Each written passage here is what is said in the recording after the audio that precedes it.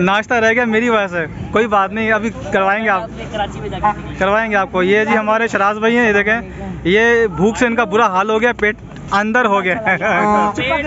वलीद भाई full on है इनका सीन, सबकी हालत ख़राब है। सर जी आप तो पूरे रास्ते सोते हुए आए हैं, आप तो पूरे रास्ते सोते हुए हैं, आपने अपनी नींद पूरी कर ली है जनाब। 1 घंटा नहीं 2 घंटे आप सोए पूरा। और ये हमारे मैनेजमेंट के एडमिन हमारे, जिन्होंने हमारा पूरा मैनेज किया सारा। और हमारे सलमान भाई कहाँ गए? सलमान भाई क्या हाल है आपके? कैसा रहा आपका सफ़र? मज़ा आया? भूख लगी है? भूख बिल्कुल भी नहीं, सफर इतना अच्छा हुआ, भूख ही उड़ गई। और भूख ही उड़ गई, बोला कुछ भी नहीं है खाने को, कुछ भी नहीं खाने को। चले फिर हम बाहर जाके कुछ ना कुछ खाते हैं इंशाल्लाह। ठीक है जी।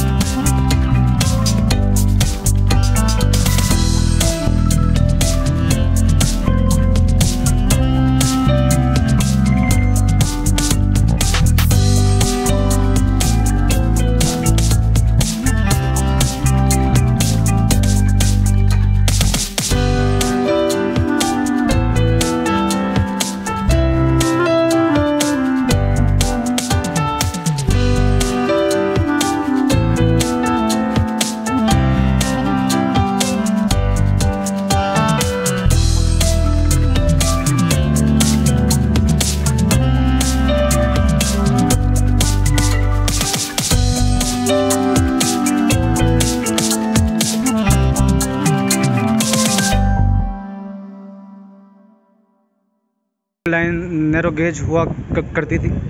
तो मीरपुर खास में अब भी ये लाइन मौजूद है, लेकिन ये अब ज़ैर इस्तेमाल नहीं है। ये अब ये देखें आप, नैरो गेज की कोचेस भी यहाँ पे खड़ी हुई हैं, फ्लैट बेड जिन्हें कहते हैं। और ये रास्ता सीधा जो है वो लोको शेड की तरफ जाता है। और अगर हम इस तरफ आ जाएं तो इस तरफ जो है आपकी नॉर्मल ब्रॉड गेज लाइन है। अच्छा खासा बड़ा स्टेशन है, जंक्शन है मीरपुर खास।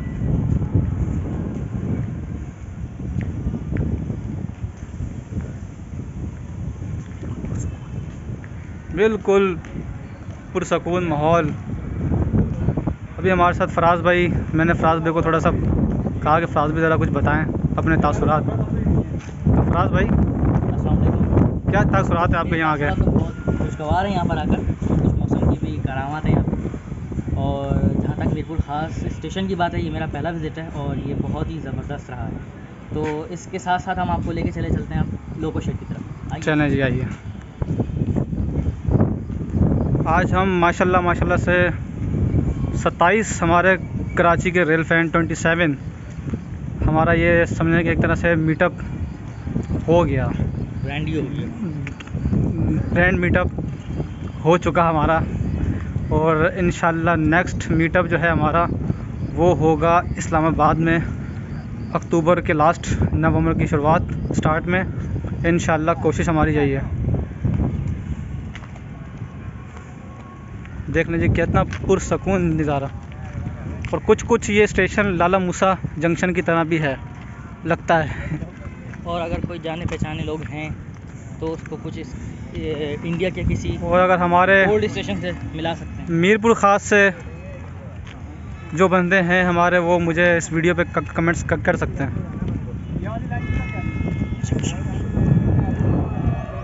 अच्छा जी, ये मीरपुर खास का ईस्ट केबन है और ये है 1926 से यहाँ पे कायम है।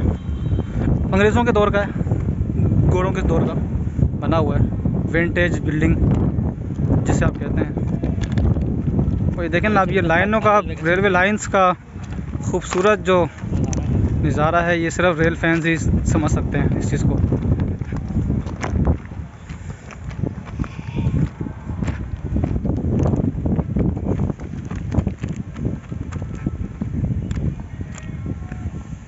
So guys, welcome back. यहाँ पे एक छोटा सा जोक हो गया था। अच्छा जी, ये मीरपुर खास का लोको शेड है। तो अभी हम इंटर होंगे यहाँ से। चलें भाई, कौन पहले होगा इंटर? आए ज़रा, क्योंकि ये कहते हैं कि ये भूत बंगला भी है। तो आज हम भूत बंगले में दाखिल हो रहे हैं। दानिश, फराज, लास्ट में मैं।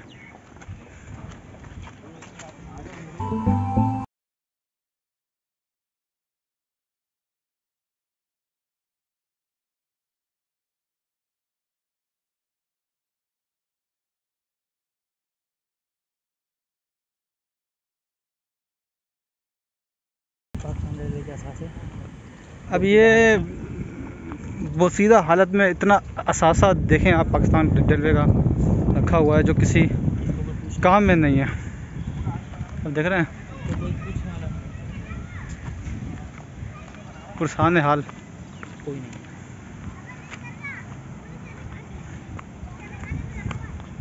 देखें जी, ये स्टीम इंजन्स, मैंने तो जी लाइफ में पहली बार इनको रियल में देखा है। और आज हम आपको भी दिखाएंगे। वैसे तो यहाँ हम आए हैं फ़ोटोशूट के लिए। ये जी नैरो गेज है, क्रेन्स लगी हैं बड़ी बड़ी, जो एक लोको शेड का माहौल होता है।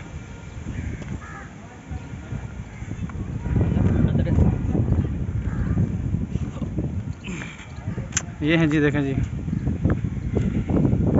Steam locomotive. वाओ।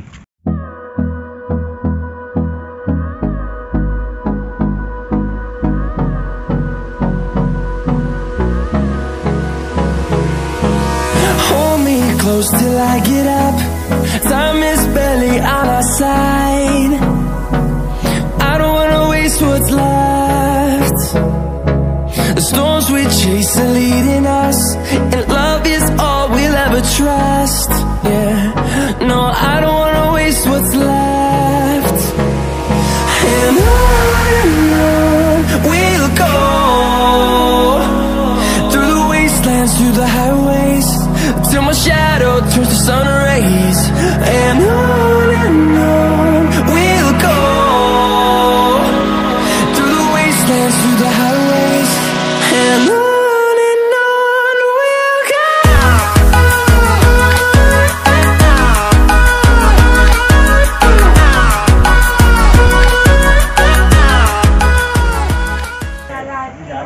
तो हेलो गाइस, वेलकम बैक। आज का हमारा मीरपुर खास का सफ़र बहुत अच्छा रहा, मज़ा आया बहुत अपने रेल फैंस के साथ।